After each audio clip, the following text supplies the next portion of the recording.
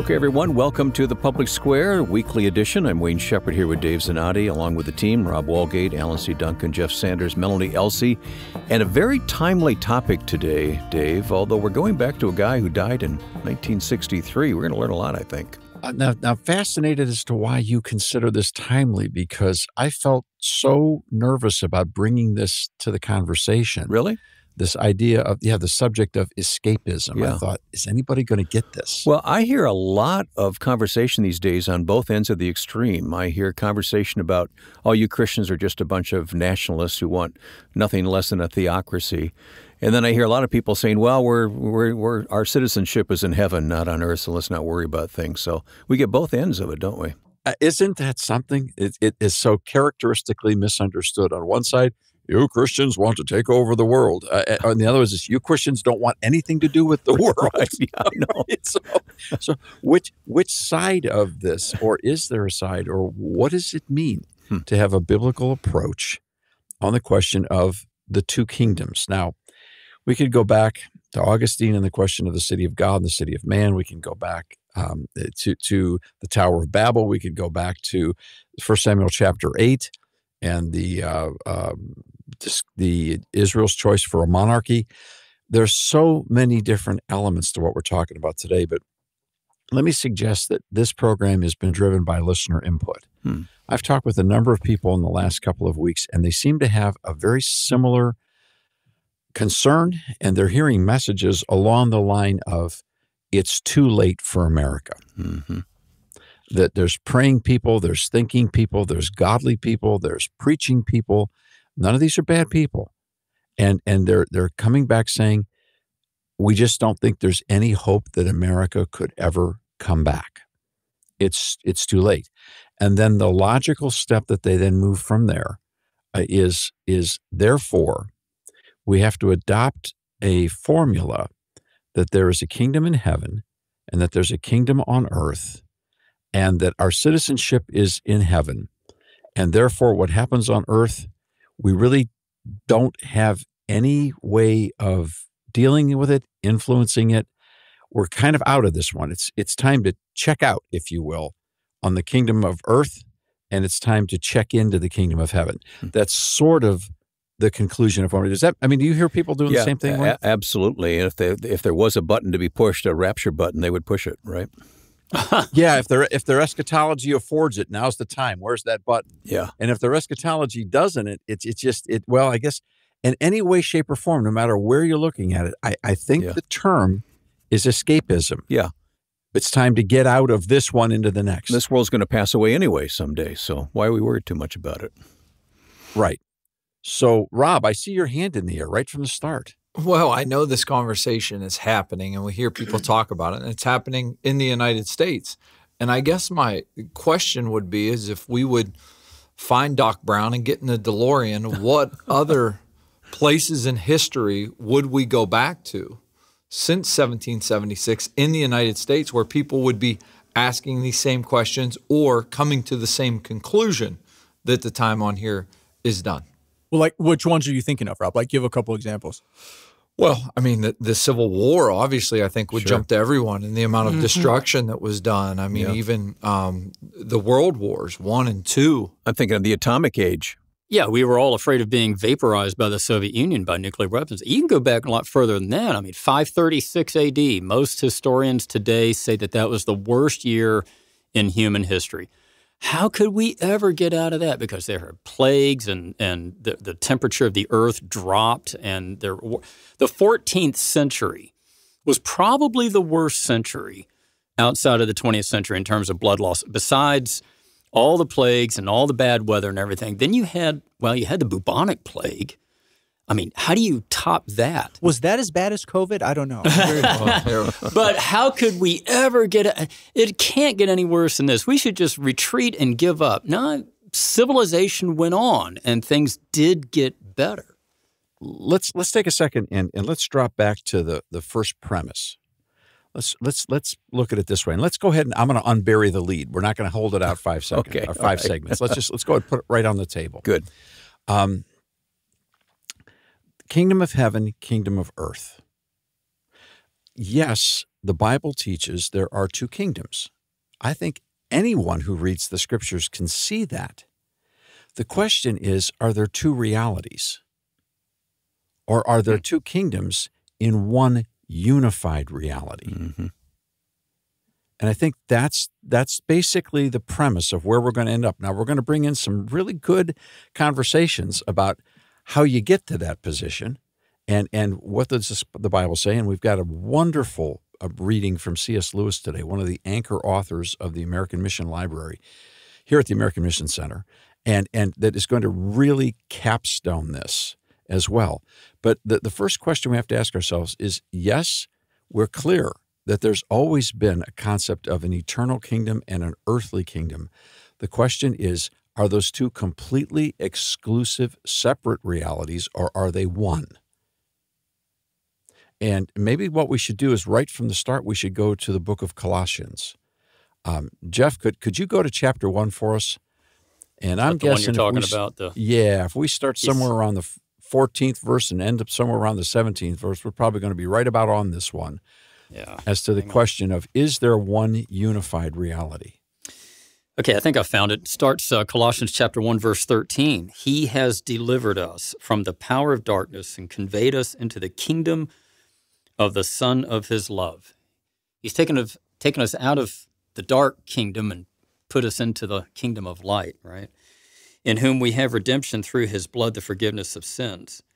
He is the image of the invisible God, the firstborn over all creation. For by him all things were created that are in heaven and that are on earth, visible and invisible, whether thrones or dominions or principalities or powers, all things were created through him and for him. And he is before all things, and in him all things are held together or hold together. Wow, that terminology. In heaven and on earth, that is a constant language that comes up over and over again in the New Testament. In heaven and on earth. Give us this day our daily bread. Forgive us our debts, right? Our Father who art in heaven, hallowed be thy name. Thy kingdom come. Thy will be done on earth as it is in heaven. What's the Great Commission say? All authority in heaven and on earth has been given unto me. In other words, yes, there is a recognition that there is some place up there we call heaven, and there seems to be a whole set of rules and standards and realities up there, and some place down here we call earth, and there's rules and standards, etc., but God's in both places at the same time, same God, same plan, right? Same station. Right. Seems to be the truth from what I can tell in the Bible. You have Jesus making this point in another place as well. If you go to Mark 14, he's about to be crucified, and he's standing before the high priest, and he says, they're questioning him, "Are you the Christ? Are you the Son of the Blessed One?" And he says, "I am. And you shall see the Son of Man sitting at the right hand of power and coming with the clouds of heaven." This is a reference to a prophecy in Daniel chapter 7. Mm-hmm. This is an enthronement, kingship statement that Christ is making. That's why they accuse him of blasphemy right after he says it. He's saying, I'm that guy. I'm about to go sit on a throne. Now, Alan, that's good, but the escapist, who's a figure of speech, so to speak, because I'm not accusing anyone of being an escapist. People talk about escapism a lot, but an escapist position would be, well, wait a second, but when he was before Pilate, he said, he was asked, "Are you a king?" And he said, "My kingdom is not of this earth." Yeah, so, it's not from this earth. It doesn't derive its powers from this earth. That's true, yeah. And would you suggest, Jeff, that the language of that text supports what you just said? I would stake my life on it, yes. So there's a difference, isn't it? Just because it reads one way in English isn't the full meaning of what it really says in the depth of what Jesus was saying. Yes, the Bible didn't fall down from heaven in King James English. It came down. It was inspired in Hebrew and Greek. Well, now he's going to start a fight. Oh man! Or any other version for those of you that are wondering. There you go. Certainly. Yeah. But back to the Mark passage. What's the way that they will see Christ enthroned in this? Some would argue that the crucifixion is the lifting up of Christ, then the resurrection. And these are things that happened on the physical earth. Yeah, they're all stages in the same event. Christ is going to take possession as king over the earth. Over there, and it's over the powers, the principalities, the demonic forces will be defeated, but these are things that happen in real time and space. Mm-hmm. There's not two separate realities, to your point, Dave. And we're off and running on the public square here today. No burying the lead, as Dave said. We'll get to C.S. Lewis on this coming up on the program here. You stick with us. The public square.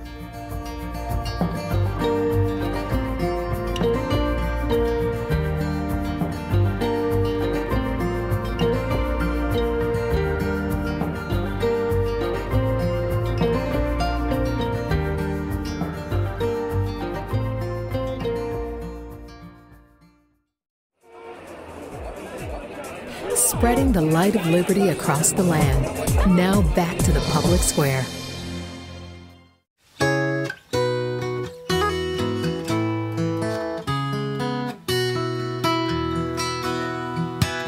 One word title this week, Escapism. And I think you know now what we're talking about here with the team at the public square. Dave? Okay, so let's settle this question. Does God own this earth, this world, all of time and space reality as we understand it? Does it belong to him? Has he ever turned the deed over to somebody else? Has it ever been forfeited?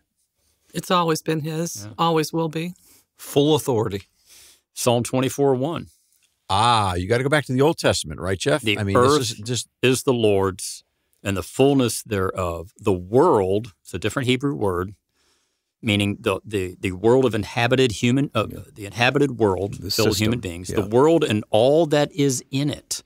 Mm-hmm. So it's not just the terra firma, not just the dirt under our feet, but the world that is inhabited by human beings.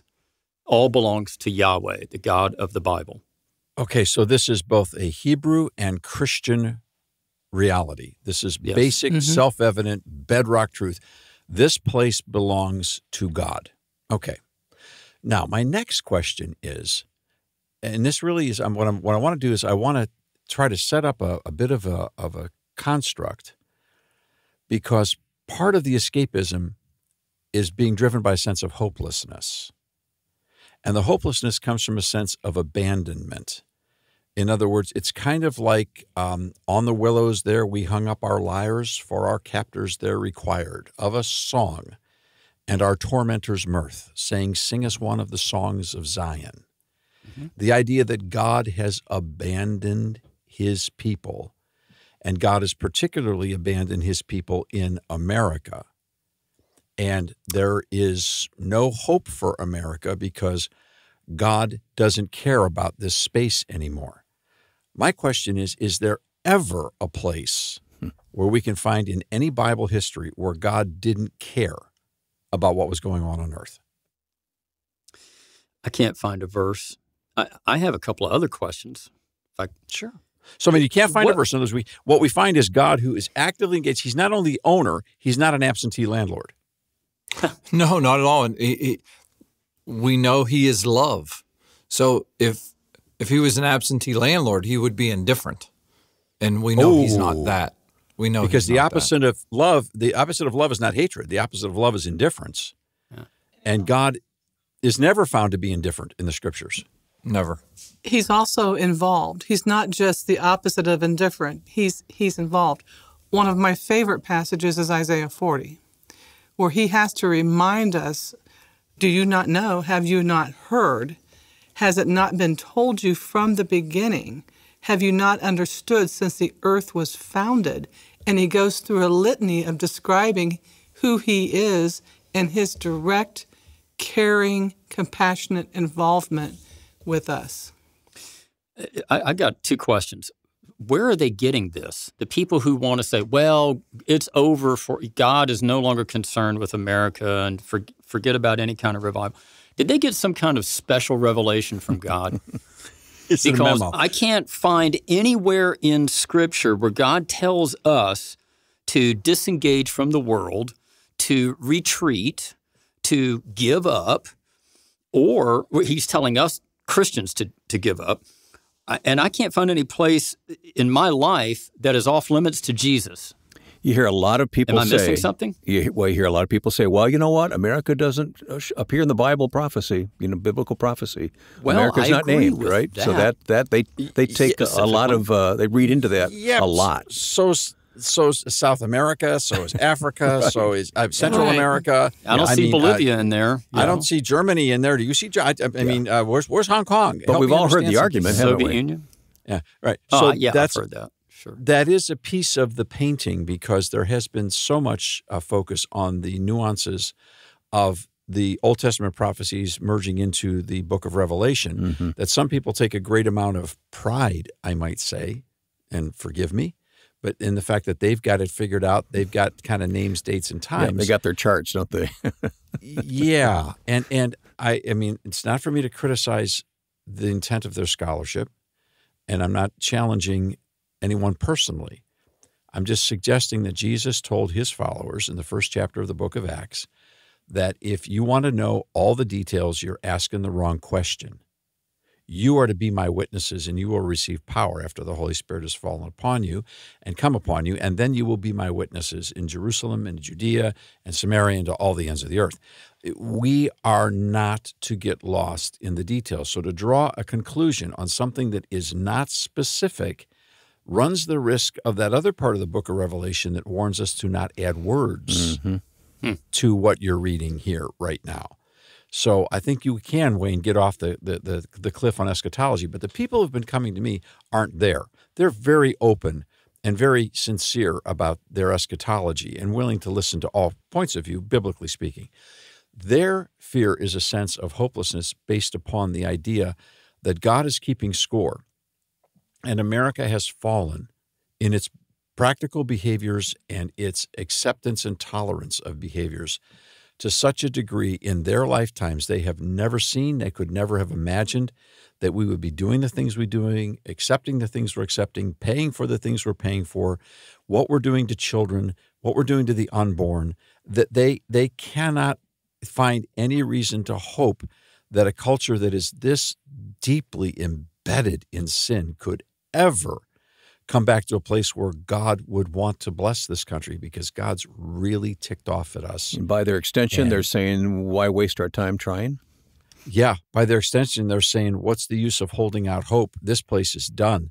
And some of them believe that God has got a pent-up scoreboard that is about to be released, all right, upon us. Others, I think, have just said, you can't be this corrupt as a culture and survive. Now, there's two schools of thought. One is that the wrath of God is coming, and it's well-deserved. The other is we've done so much sinning that we can't escape the consequences of what's happened. And whether God chooses to add any momentum to that is not really the issue because we're doomed by our own hands.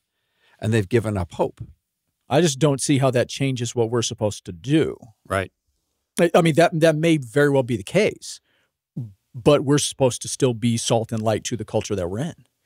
You know, what's the alternative? Well, the alternative nothing? is To retreat? Well, no, the alternative is to focus completely on the kingdom of heaven, to bear witness to see people bring to salvation, but to give up all other conversation because you're just wasting your time. And it's just, there's no way. The numbers, the odds, the momentum are against us. Pray that people will come to Jesus, witness to your salvation and to his resurrection and his atoning death and sacrifice. Talk about his coming and his return of the kingdom, but accept the reality that the kingdom of this earth is now so far gone that we could never be less sinful than we are today. Yeah, I keep hearing this phrase, well, it could never.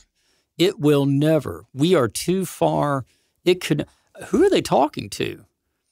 You know, as a Christian, I believe that God is almighty, and I don't know what's going to happen this afternoon. Don't we still believe that God can do things that we can't conceive of, that we can't imagine? They say, well, I can't imagine God. Well, of course you can't. God can, though, right? Yeah. I wonder, I know you can't draw one-to-one correlations, but just as an example or something to instruct us, how did the Jewish people in the Hebrew Scriptures in the Old Testament act when they were captive by another nation. They didn't stop working towards the good of that other culture, did they? And they were in some very bad cultures, but they still tried to work towards positive aims within those cultures, right?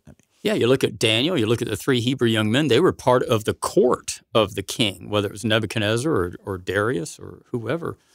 They were still working for good, right? And the book of Esther lays this out as well. My perspective is more of one of hope and expectation and anticipation of what God is going to accomplish, because I've seen too many people have had too many conversations with people who have come out of the darkness because of the influence of people in their life or someone who was faithful to share Christ with them. They didn't write off the culture. They didn't write it off the individual because the culture's so far gone. I think we abandon the Great Commission in some respects if we walk away from a tenacity of continuing to complete this race all the way to the end. Because Christ said he would be with us to the end, right? Let's come back to the original premise that a way of coping with this is to see the world in regards to 2 kingdoms and to put your focus on the kingdom of heaven, because the kingdom of earth, as Rob pointed out earlier, I could say this right, an American-centric, Amero-centric, how would we ever say it? In other words, America's the center of the universe and all it is that we see. Because things in America are so bad, so awful, we need to focus on heaven, because America, first off, was never designed to be heaven on earth, but it's not even going to get close. I mean, we're going in the wrong direction. We're going fast. We're going over the cliff. We're going over the edge. You better put your thoughts on the next kingdom, because there's no hope left for the kingdom here. First principle is, where's this coming from? I believe it's coming from looking at the world around us as Americans, because the people that have been talking to me are all been Americans. The next thing that comes forward is, therefore, what's the use of trying anymore? We've lost American culture. There is no longer a self-evident set of truths that we hold to and believe in. We are doomed to chaos. And so being involved at all in the American system of government is a complete waste of space, because we're too far gone. And this is these people have reached this conclusion, and they hold it with grief, but they hold it deeply. Now, what do we say to them? Well, I certainly sympathize. I never dreamed that we would be here, but I'm not going to give up. And that point we'll pick up on in a moment as we continue this conversation on the Public Square. Glad you're with us this week.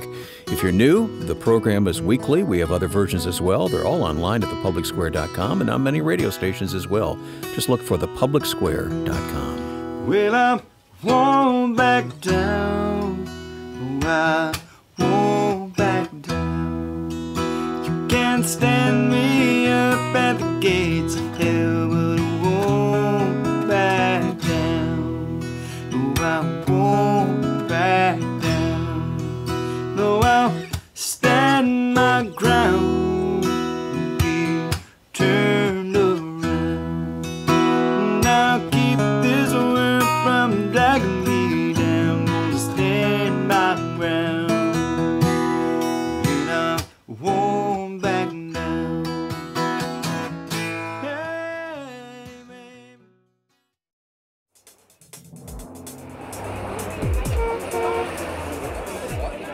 Spreading the light of liberty across the land.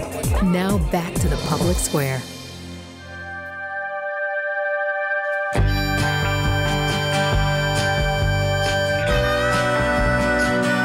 You have a seat at the table, so to speak, with us here at the Public Square today. Dave Zanotti's here, Rob Walgate, Alan C. Duncan, Jeff Sanders, and Melody Elsey, and I'm Wayne Shepherd, and let's jump right back into it, Dave.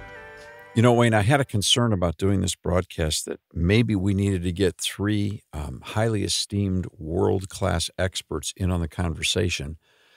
And I really prayed about that. And I thought, well, one is when we look at that situation, we go to our library at the American Mission Center. Mm-hmm. The 7 anchor authors and we start to say, these people have already answered a lot of these questions. What do they have to say? And so, interestingly enough, one of the people that brought some of these questions to the table was a person that had a number of family members and friends over the years that worked a lot with Francis Schaeffer. And so Francis Schaeffer certainly spoke about this. In a minute, we're going to get to another anchor author in what C.S. Lewis had to say about this. But I want to also be as fair as I can to the people, because we're not arguing with the dear friends who've brought their concerns to us. I am convinced personally from listening to this now for over 40 years that we get confused in America because of the nature of the type of government that we have. As Americans, we are so used to voting that we vote on everything, and if we don't, we want to vote. We have been raised in the understanding that we have the right, responsibility, power, or habit that we vote. And so Christians who can count look at the electoral results in America. They look at the fact that the country is so deeply divided. They look at the trend lines that they pick up from media and pop culture. They look at the wherever someone keeps the scale of the balances of sinful behavior. They see that one's completely off the chart everywhere, in the church as well as in the culture. No one's claiming holiness here. We've just become such a lowly outfit, and such an, I might add, such an uninformed outfit as well. They look at what's going on in education across the board. They look at the fact that nobody understands the Declaration, nobody understands the Constitution, and they just say, how can a people designed to self-govern do anything but run this into a cliff? And we're so far gone, we're going off the cliff. And there's no way to turn this thing around. It's just too far gone. They're doing the math. And they're basing their conclusion on their understanding of the math. Now, okay, you all been doing public policy for 40 years at the American Policy Roundtable. Why haven't you given up? Because you probably know it's worse than everybody else. And that's the question they ask us. In every commission I look at in the Bible, God says, go forward.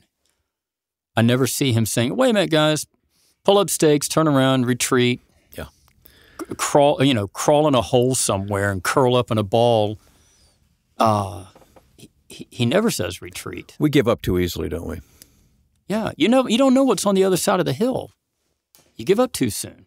As we're talking, I'm mindful. We have the privilege of doing staff meetings and Bible studies together on days that we record, and we were looking at Luke chapter 21 today, and Jesus is speaking to his followers, and he's being very honest with them. He's saying things are going to be tough, which I appreciate. I appreciate that kind of honesty. He says they will lay hands on you and persecute you, handing you over to the synagogues and prisons, and you will be brought before kings and governors for my name's sake. This will be an opportunity for you to bear testimony. So, no matter what happens, we still have the opportunity to bear testimony. And we're bearing testimony to who Christ is, and, as he said in the Great Commission, all things that he has taught us. And we know that all things are under his authority. So that means we need to bear testimony of him in all things. Alan, it also goes on to say that we are, in verse 14, we're to make up our mind beforehand, ahead of time, not to worry about how we would defend ourselves, because he would give us the words and wisdom that none of the adversaries would be able to resist or contradict. That, to me, that is encouraging us to stay engaged and try not to be anxious about our engagement, because he will walk with us through that. Yes. And that's what is consistent throughout Scripture when Jesus is encouraging us to stay the course, to finish the race. He always comes alongside and says, and I'm with you. We're going to be in this together. For me, it's not about we're losing the culture. I think as individuals, we have to focus on our immediate family, geography, sphere of influence, our networks that we have, to see what we can do with what we've got. But I need to challenge that, Melanie, in this regard. Okay. because we are so accustomed in America to looking at voting and the voting outcomes. In essence, forgive me, the idea that you're presenting, we presented the idea of let's jump to the kingdom of heaven and escape, or let's forsake the kingdom of earth because we got to jump to heaven, or we could build little cultic hovels on earth and simply worry about ourselves and our own stuff, but that's still the world around us. I mean, eventually, as the world around us collapses, they're coming for us anyhow, is what people are saying. Right, and I'm not saying try to build a bubble around yourself or create some kind of a cultic hubble. I'm saying do what you can with what you have, where you can have the influence with your children, your grandchildren, your neighbors. That's the one-on-one sharing that Christ wants us to do. Well, if we're in this passage still, even that's not always going to go well. Christ says you will be betrayed even by parents, brothers, kinsmen, and friends, and they will put some of you to death. So even in our own spheres of influence, it may not go well. But like to your point, Melanie, Christ is with us, and there will always be people who will surprise us that they want to join Christ, that they want to join that family. He's always calling people to himself. Right. And instead of, to Jeff's point, instead of saying retreat when you see the opportunity, he says to stand firm. Yes. So let's take a look at American history and world history. I'm not sure that other than, Jeff, you gave us 536. 536, I believe, is what many, I said most earlier, but many historians say it was the worst year and then in 6,000 years of human history. And then the 14th century, the whole thing. I'm going to nominate the end of the 20th century as the next worst period. Wow. Particularly the end of World War II and the regimes that followed. Can you imagine what Christians in Germany would have felt like the day after the war was over? Can you imagine? And I have a testimony of how they felt, because our dear friend, Dr. John Parshauer, was just a little boy at that time, and he and his family, his mom and his dad, were missionaries to Germany. And they were in Germany the years that followed the war. And what they would do is they would walk through the bombed-out cities as a family with their guitars and their harmonica, and they would stand in the street and sing Christian hymns. And they would watch the people come out from the bombed-out underground basements of all that was left of their homes. They would crawl out of those hovels that were left and stand in the street and weep and sing those hymns with them. In other words, at the end of the world, in our world, his world still goes on. I think what I'm trying to say is that so often when we're giving up hope, we're forgetting that there's someone else who cares about all of this more than we do. And we have a testimony of his integrity. He never gives up on his goal to see righteousness, justice, and kindness on earth. No matter how badly we mess it up, and could we have ever messed it up worse than we did at the end of the World War II? At least, the people of Europe, could it have ever been any worse? But God was still there. Well, we need to take a break. And the clock dictates that, but we've got more to say. We have that C.S. Lewis piece coming up as well. So you stick with us on the Public Square.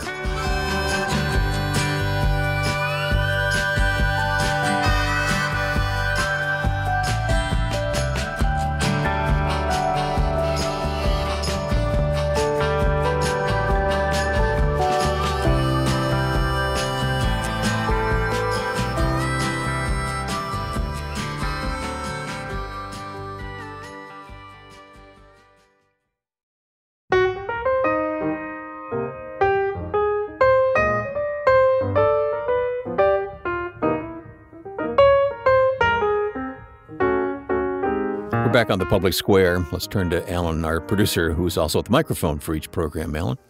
Well, I was thinking during the break after Dave talked about God's world. We're talking about whose world is this, and it makes me think of my favorite hymn.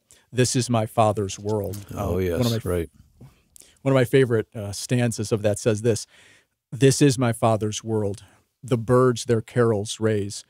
The morning light, the lily white, declare their Maker's praise. This is my Father's world. He shines in all that's fair.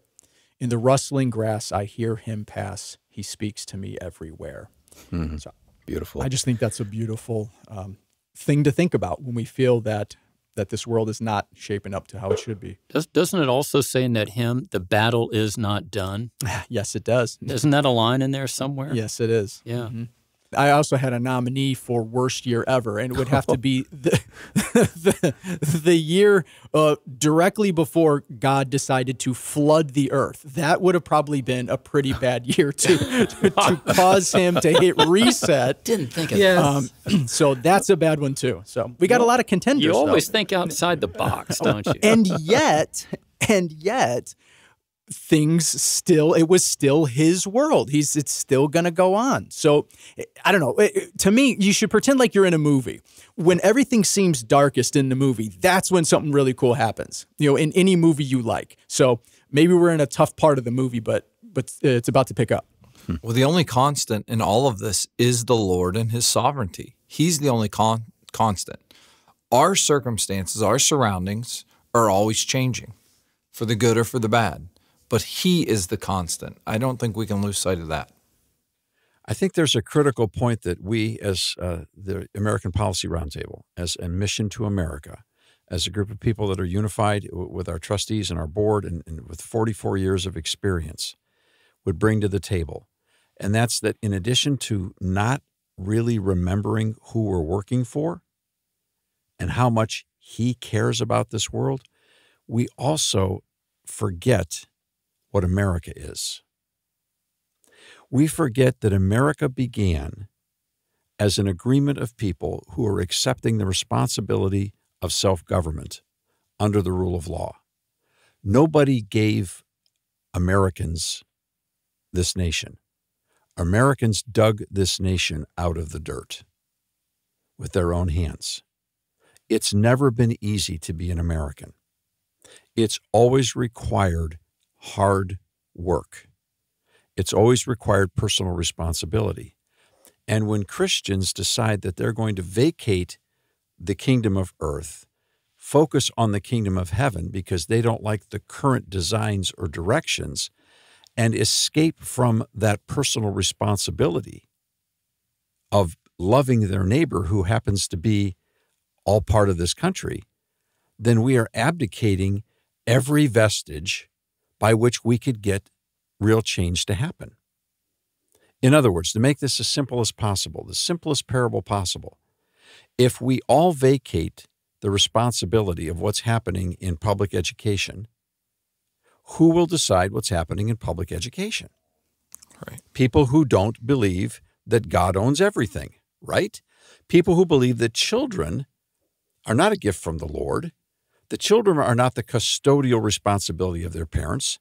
People who believe in another set of principles, and they're just fine and happy to decide that the community will parent the children. The community of their circumstances will determine what history is.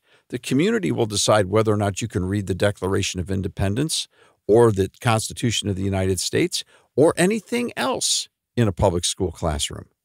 If we're not on the school board, if we're not in the classroom, if we're not doing our jobs as moms and dads at home, then isn't somebody else going to raise our children? That's very true. And it's been true. We've been seeing the evidence of that for quite a while. So I think the hope is for us to stay focused, for us to keep our focus on Christ, but with our hearts also focused on the world around us. See, it used to be, Melanie, that we were trying to persuade people to give up the prosperity of America and the conveniences and distractions of America and serve their country as a form of love of neighbor. And it might mean you have to lose the bowling league. It might mean that Johnny and Sally and Susie have one less set of lessons to drive to. for you to drive them to every week, and you do something like be a part of the PTA or part of the local school board or run for city council or support someone who's in the state legislature, that you would get involved. And it was a question of convenience versus inconvenience. Now it's reached the place with many people, it's a theological question. They've reached the point of saying, what's the use? I'm not going to get involved anymore because it's too far gone. It doesn't matter anymore. I can't ever change things. Well, that is the most self-defeating, self-fulfilling prophecy you could ever extend. We got in this mess because we checked out. Mm-hmm. Now we're saying we're going to have to further check out. I mean, it's like a comedy routine, Dave. Well, exactly. I mean, who's the coward here? Yeah. And we didn't get into the mess overnight, so we're not getting out of the mess overnight. I think that we live in a culture and a society where we want instant gratification. We want to snap our fingers and have it at our fingertips and it be done and complete. It doesn't work that way. Like one election cycle, that ought to take care of it, right? Yeah. We could do, and we've done programs in our inventory on the concept of the remnant. I mean, this is a very real biblical concept, and it's a very real historical concept as well. You know, Dave, you know how important the arts are to all of us here. But Christians, in large part, abandoned the arts for a generation. Now you can't turn on a cartoon for kids without some agenda being fed to them. Mm-hmm. We abandoned academia in many places, and now schools that were started by Christians generations ago just peddle the latest fads. We abandoned architecture even for a generation, and now the faith that built Gothic cathedrals makes boxes with big parking lots. We used to build hospitals that were named Saint somebody, and now we ceded that ground to insurance companies, pharmaceutical reps, and bureaucrats. So, to your point, how much further do we want to check out? This all took place over a generation, and so we need to get re-engage. And I have to tell you, this is where I am tempted to sin, and probably I do. When people come to me with escapism, I want to say to them, excuse me, what do you have the right to escape from? What have you invested to stop this from happening that suddenly you're going to justify running away further based on your religion, based on your God, based on your thought? Can you show me where Jesus is telling you it's time to go? And the only thing they can point to is, well, he said, my kingdom is not of this earth. We're citizens of the eternal kingdom. We're not going to be able to turn it around. So, oh, well, it's sad. I feel bad. And I look back and I think to myself, could I look at your checkbook the last 30 years? Mm-hmm. Could I see your calendar? Could we judge our lives based upon what we could have done that we didn't do that would have saved lives? And then here's the really scary thing. I mean, I know we're all saved by grace through faith through Christ alone. I get it. But do you think anywhere our master, who told us, occupy until I come, is going to ask to look at those same things when we meet him face to face? Well, you can tell by our silence that something profound was just said. I tell you what, we'll come back on the public square. On most of these stations, on nearly all these stations, a few must cut away now, but if you have to leave us, don't forget, go online to thepublicsquare.com to hear the remainder of this program, which is next, The Public Square.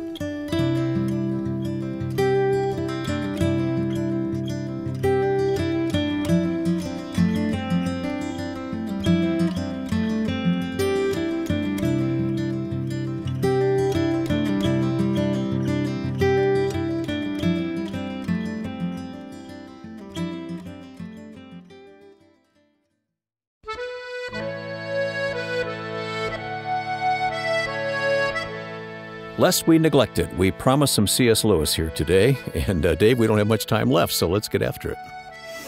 Mere Christianity, C.S. Lewis says this: hope is one of the theological virtues. This means that a continual looking forward to the eternal world is not, as some modern people think, a form of escapism or wishful thinking, but one of the things a Christian is meant to do.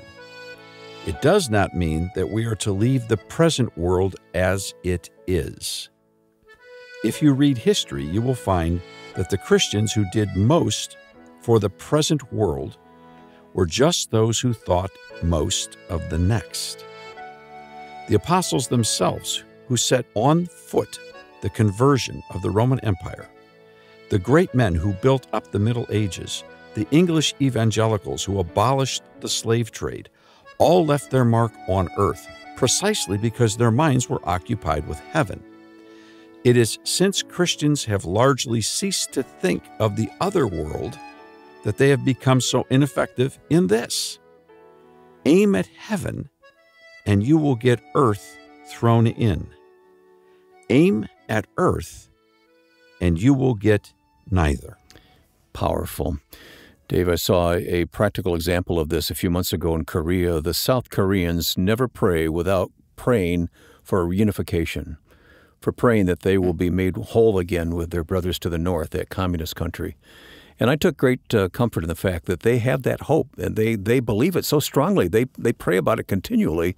And more than that, they're working to that end because they already have infrastructure plans laid out, developed, for developing North Korea once that happens. And that spoke very loudly to me. That's a great example. Jeff, you had a story also that I think we wanted to talk about today. You mentioned it in staff.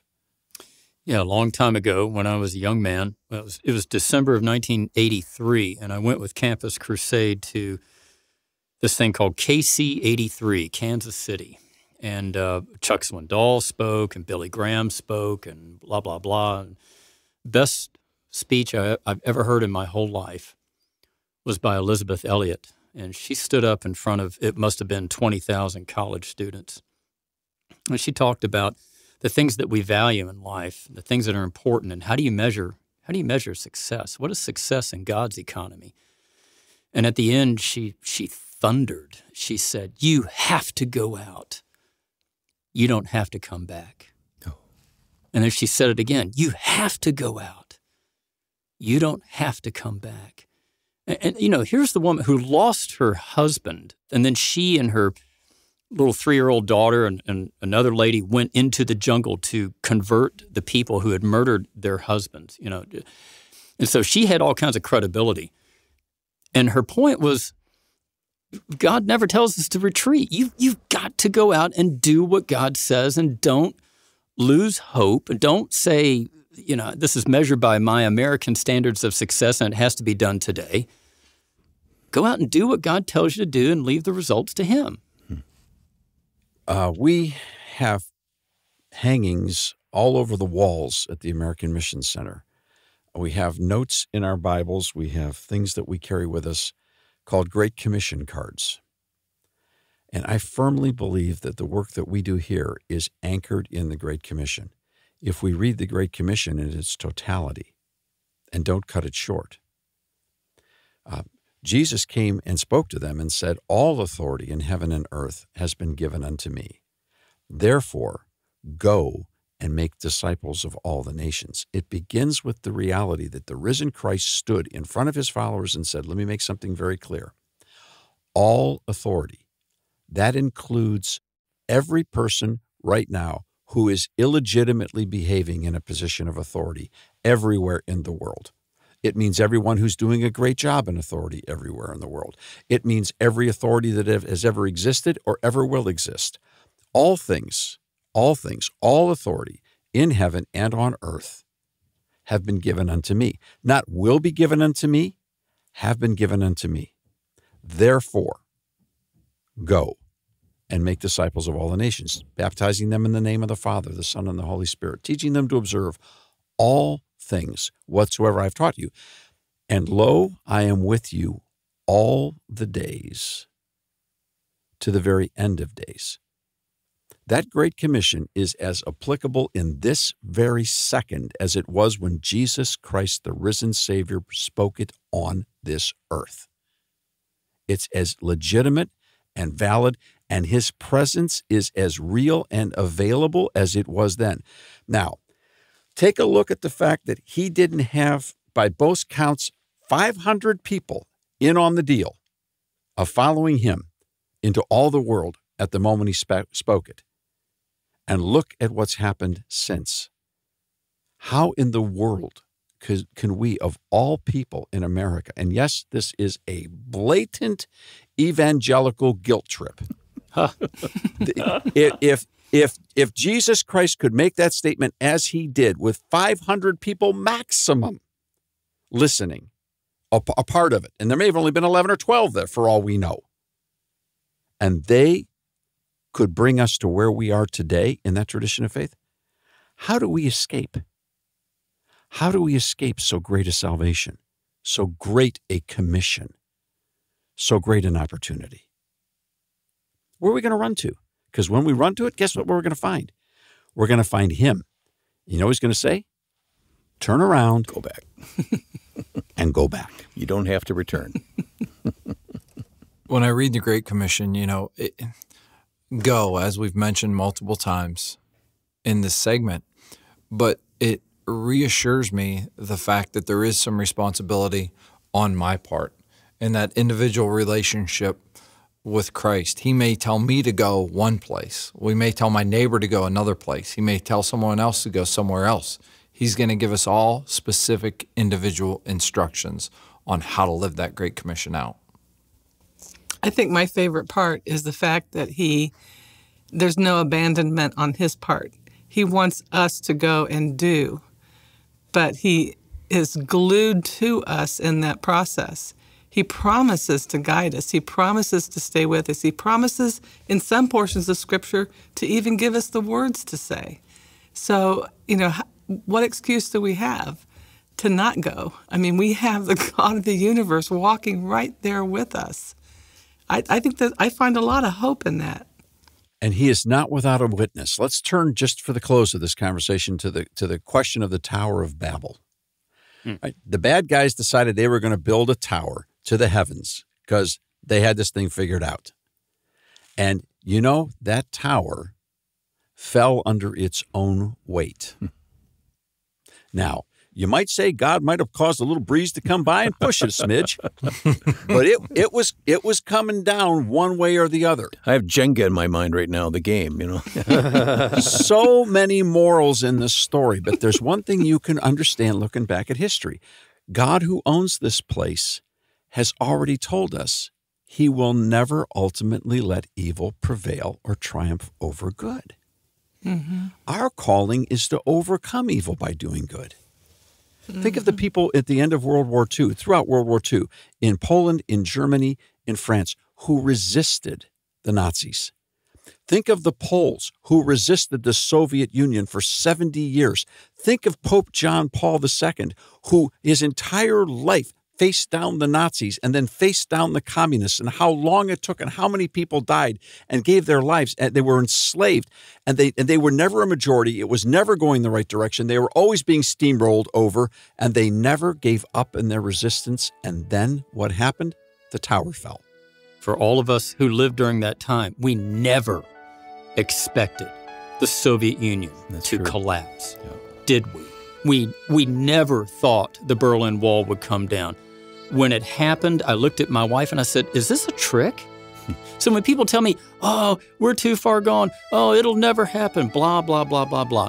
Look back in history at all the times people have said, oh, it'll never happen, I'll never live to see the day. And then the day came. With God, all things are possible. Dave, whatever reluctance you had to bring this topic up, I think our listeners are saying thank you right now for bringing this topic to us today. So thank you. And thank you for listening to The Public Square.